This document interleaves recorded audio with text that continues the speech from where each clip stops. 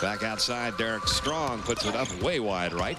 Yeah, he got hit on the arm that time. And the loose ball pulled away. Get it out. It's going to be an easy 2 for Reeves here. Should be. Oh, great defense by Darrell Armstrong. Kendall Gill gets it back, and he had to alter his shot to score around Armstrong. Now, just watch. Here comes Armstrong into your picture. He catches that, did not pin it. Now, just watch as he recovers. See, a lot of guys can make one move and shot block, but they just don't recover.